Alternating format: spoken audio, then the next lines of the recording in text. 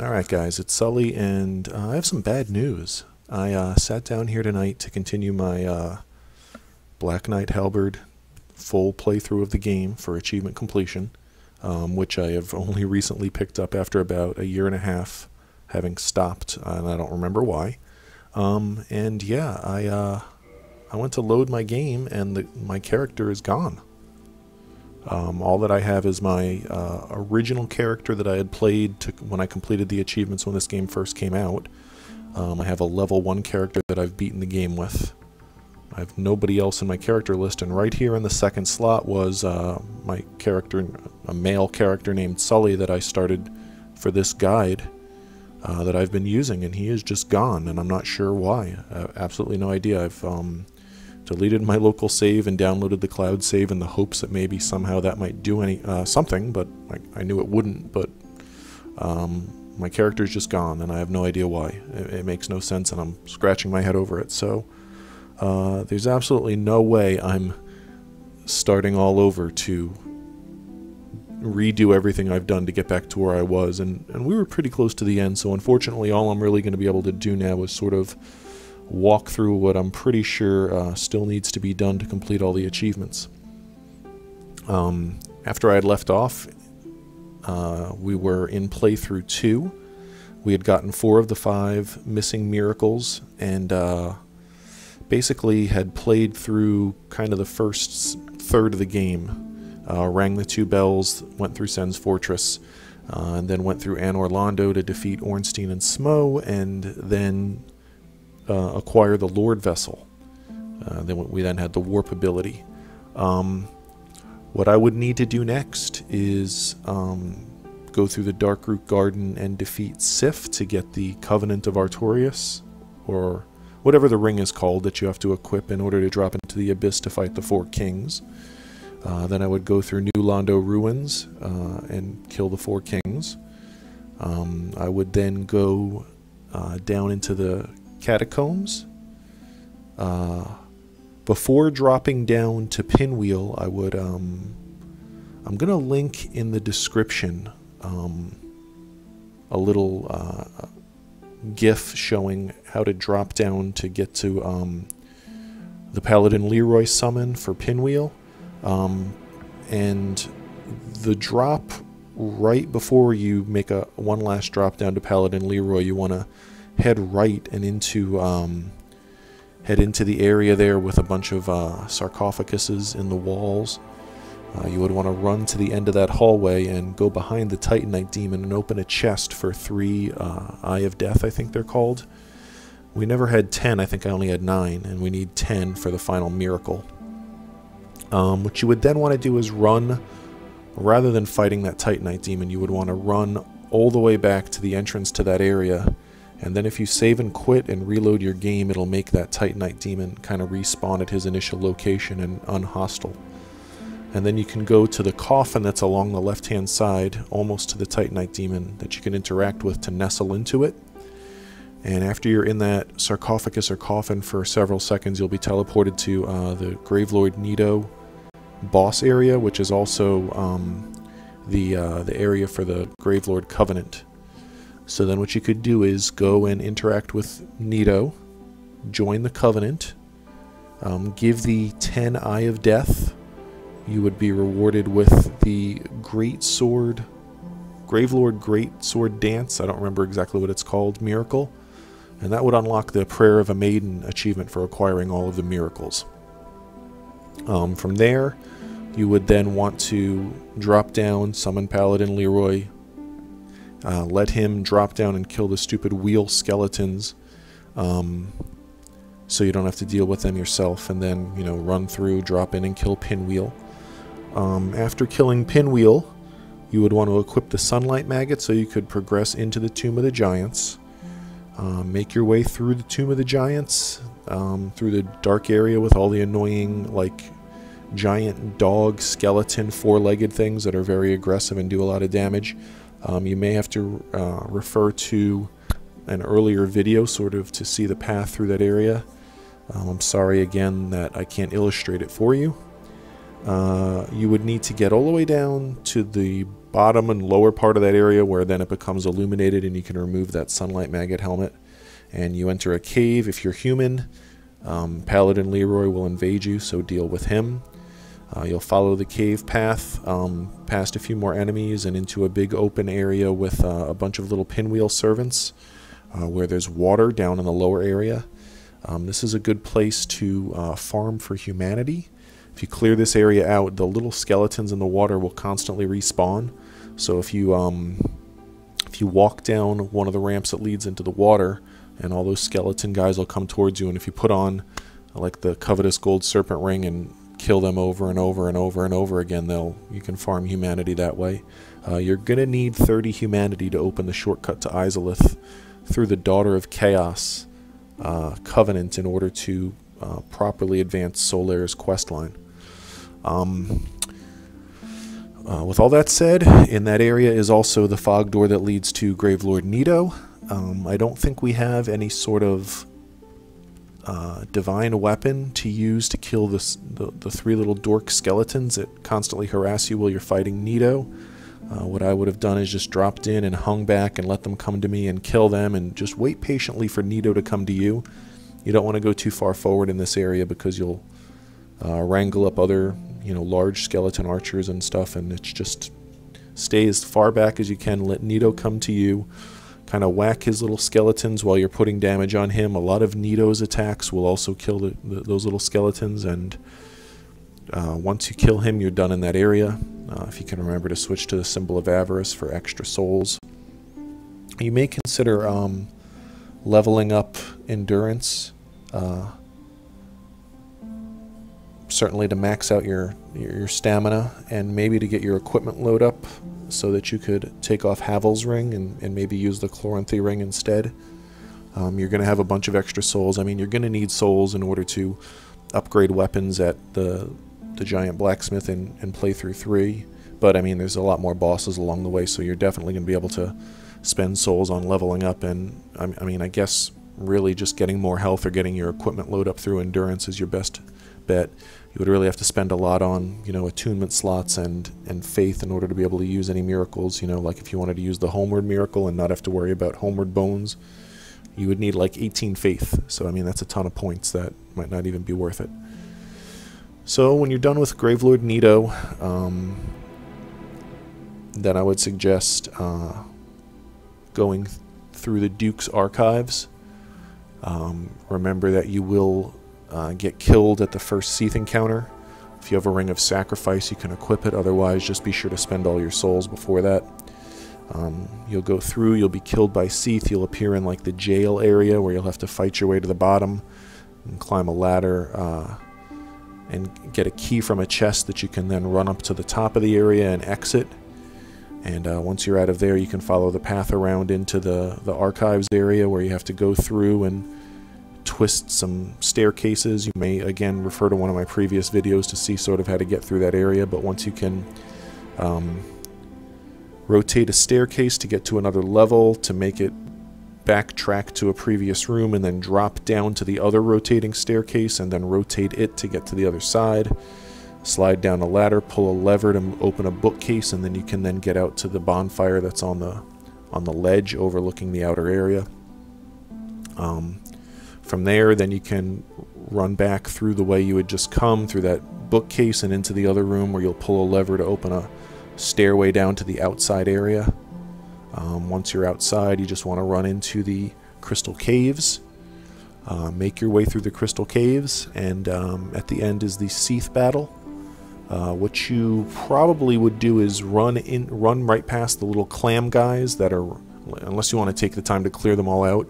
If you just run past them into the Scythe battle, once you trigger the Scythe scene, you would want to save and quit. That'll put you outside the fog door, but it'll reset all the clam guys so that you can then re-enter the battle.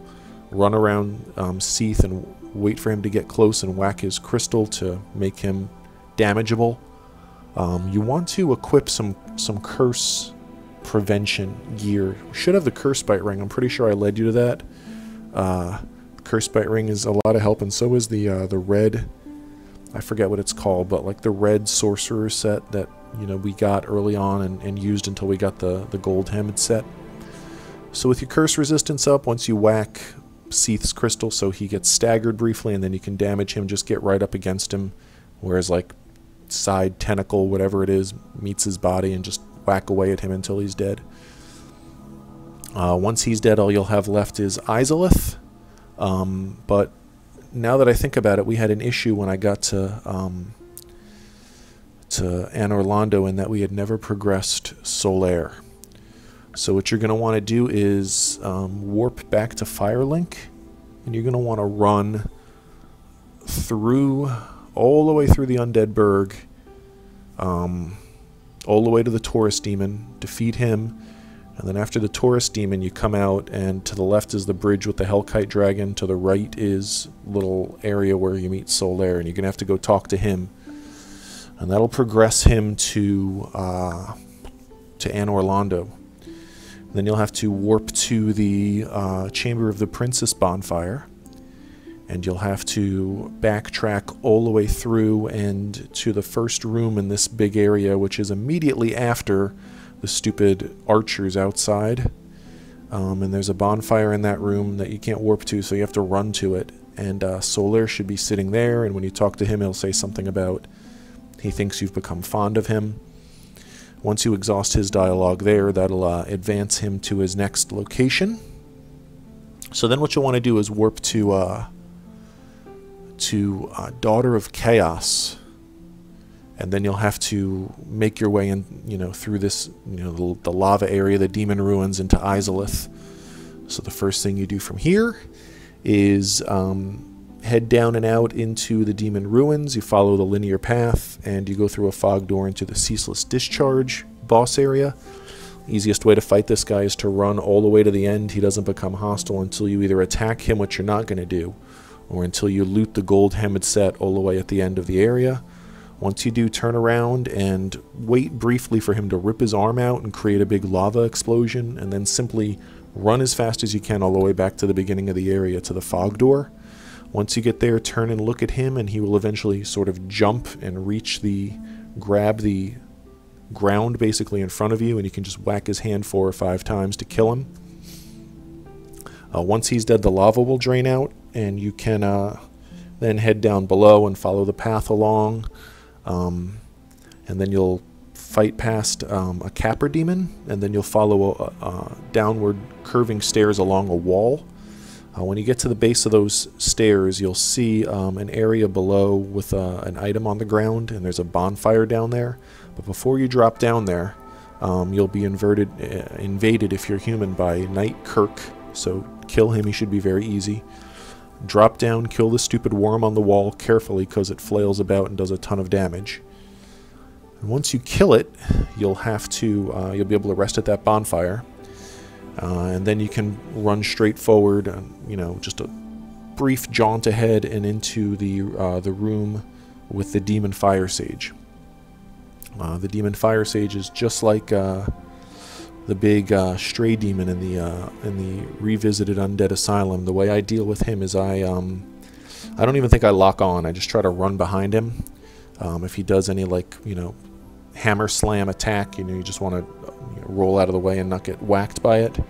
What he'll do is his area of effect. You have to get a handle on which animation it is, but he'll do like a sort of I think maybe he puts the butt of his staff on the ground or whatever, and a few seconds later he does an area of effect that really only goes kind of forward. So if you're behind him by his tail when he does that, you won't take any damage. So stay behind him as best you can, circle around. If he flies up in the air, he's going to just smash down, so you want to create some distance and, again, do your best to stay behind him. He will land on you and do a lot of damage. So once he's dead, you follow the path ahead, and down, it forks up or down. Up leads to a lift back to the Daughter of Chaos bonfire. Down leads to another bonfire right before the Centipede Demon. Once you rest at that bonfire, you'll walk along the curving tree branch to the lowest level, and you should see Solaire's summon sign there. And you're going to want to summon him for the Centipede Demon battle. If his summon sign is not there, I would suggest quitting the game and reloading. I would suggest warping back maybe to like Firelink, and then warping back to Daughter of Chaos and retracing your steps back to the bonfire above the Centipede Demon battle, and then take the little path down to the ground level. And by doing some combination of those things, I remember I've had problems in the past. Solaire's summon sign should appear. So you'll summon him for the Centipede Demon. Once you go through, what I like to do is kind of head to the right, jump across the lava as best you can on the solid ground, and get to the larger open area on the right, and head back all the way against the wall, and Solaire should follow you there. Centipede Demon, I think, is pretty easy, nothing real special to talk about. If you can chop off its tail, you'll get the orange charred ring that you'll get anyway once you kill it. Watch out for its slamming attack and its jumping attack, and just chip away until it's dead. Once it's dead, don't progress forward. That would lead you to another bonfire and into Izalith. What I instead want you to do is homeward bone out, head up to the Daughter of Chaos bonfire, and now this is where you're going to need 30 humanities in your counter. So get your humanity counter to 30, interact with the Daughter of Chaos, I guess it's Quelaag's sister, and join that covenant. And then what you want to do is offer humanity to her, and you need to give 30 total. And once you do that, it'll increase your rank in the covenant to rank +2. Once that's done, you'll have opened the shortcut door into Izalith. So what you'll need to do is head back down to take the lift down from Daughter of Chaos, and then drop down into the Demon Fire Sage room. And when you exit that room out of the front, on the left is the path that leads to the shortcut. And as you get, you take a tree branch down to the ground level, and as you get down there, you should see some of those chaos bugs, and there's going to be 9 total. A few before the shortcut door that you can now interact with and open, and the rest after that door. And now 8 of them are just normal chaos bugs, and when you kill them, they would respawn if you come back to the area, use a bonfire, or what have you. One of them has like red eyes, and when you kill it, it'll drop a sunlight maggot. You have to kill that one. So what you want to do is carefully kill them all. Make sure you kill 9 of them. Look around, lock on, find them all. Do your best to not let any get away and up the steps and into Izalith. Kill them all as quickly as you can before you go up the steps. And once they're all dead, make your way forward, and once the transition to Lost Izalith happens, you want to backtrack back to the shortcut door, that's the open door where it was, and you should see Solaire there on the ground. If he's not there, quit out and reload your game. If he's still not there, warp to homeward bone to the Daughter of Chaos bonfire and run back, and he should then definitely be there. And when you talk to him, he's kind of sad. Was it all for nothing, or have I lost my son? I don't remember exactly what he says, but once this happens, he is now progressed to where you can summon him for Gwyn. So what you'll need to do from here is run on into Lost Izalith, across the bridge, past the stupid demon, and then take a tree branch up to the left, follow the path around to the right, kill the witch, Izalith witch, whatever she is. If you're human, Kirk will invade you one more time, kill him, and then it's time for the stupid Bed of Chaos boss battle. I will, in the description, link the way I do this, the video to the way to slide down, get into position, and throw a couple fire bombs quickly to destroy the node, so you can then just roll down the center and kill the bug with one shot.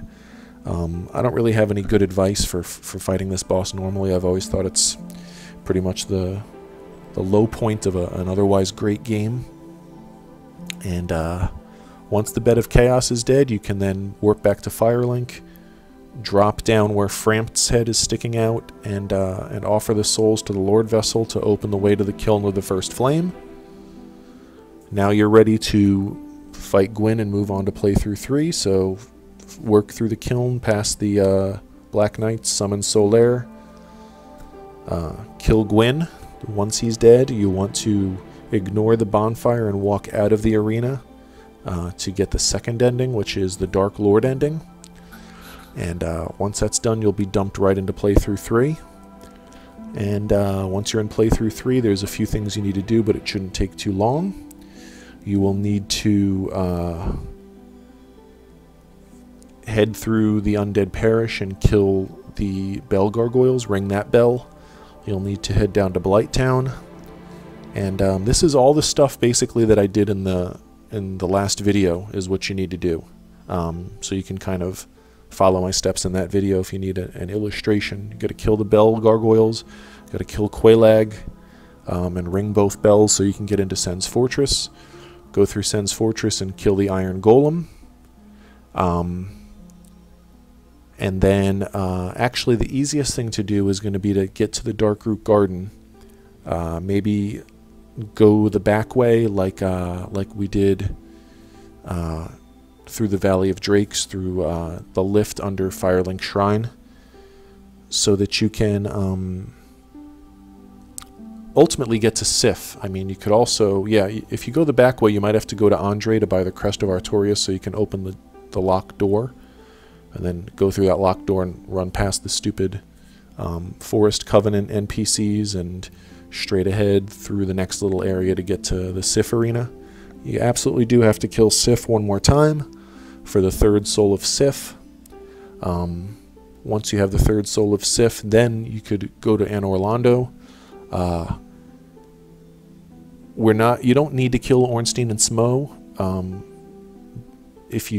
because all you would need to do is ultimately get far enough in Anne Orlando that you get past the stupid archers into the final area, and you can run from there and make your way to the large room before Ornstein and Smough and go around to the undead, or to the giant blacksmith. And that would be your final destination if you've done everything else up to that point. So once you did reach the giant blacksmith in playthrough 3, I don't think I ever actually acquired the giant halberd and the giant shield that he sells, and I'm not certain that those are required for the Knight's Honor achievement, but you're going to want to go ahead and get them anyway. And then all you're going to need to do is upgrade all of your 13 13 weapons that are at +6 up to +10, and then you're going to have 15 weapons that are ready to be turned into boss weapons. Let me see if I have a list here of what's what. You're going to have the Winged Spear. You're going to use the Soul of the Moonlight Butterfly to create the Moonlight Butterfly Horn. One of the shields, I guess the Heater Shield, you'll use the second Moonlight Butterfly Soul to create the Crystal Ring Shield. The Falchion, you'll use a Soul of Quelaag to make Quelaag's Furysword. The Uchigatana, you'll use another second Soul of Quelaag to make the Chaos Blade. The Claymore, you will use with a Soul of Sif to make the Cursed Greatsword of Artorias. The Straight Sword Hilt, you will use with a Soul of Sif to make the Greatsword of Artorias. And the Caduceus Kite Shield you will use with a Soul of Sif to make a Greatshield of Artorias. The Butcher Knife you'll use with a Iron Golem core to make the Golem Axe. And then the Caestus you'll use with the second core of Iron Golem to make Dragonbone Fist. The Lucerne you will use with the Soul of Priscilla to make the Lifehunt Scythe. The Spear you will use with Ornstein's Soul to make the Dragonslayer Spear. The Club you will use with Smough's Soul to make Smough's Hammer. The Longbow you will use with a Soul of Gwyndolin to make the Darkmoon Bow. The Sorcerer's Catalyst you will use with the other Soul of Gwyndolin to make the Tin Darkmoon Catalyst. And then you'll use your second Soul of Gwyn with the Longsword to make the Great Lord Greatsword. And once that is done, you should unlock the Knight's Honor achievement. That should be all you would need. And again, once that achievement unlocks, you should have unlocked every achievement in the game. And I can't tell you how sorry that I am that I have to end it like this. After going so long and having left it sort of on a cliffhanger and then picking it back up recently to work back through it. But I really don't have any other option at this point other than to start the whole shebang all over again, and I just don't have it in me to do that. So yeah, I want to thank you if you followed along with this. I hope it was helpful. I'll apologize one more time for the way it has to end. Hopefully, the way I've explained everything here in this video to end it all up is going to be good enough. I know it would have been much better to just sort of watch me go through everything firsthand. One thing I wish I would have done differently is I wish I would have played on a fresh account so that the achievements would have unlocked as I met the requirements, so you could have sort of seen them pop up. I guess it's all kind of moot now that I'm not even really finishing it firsthand.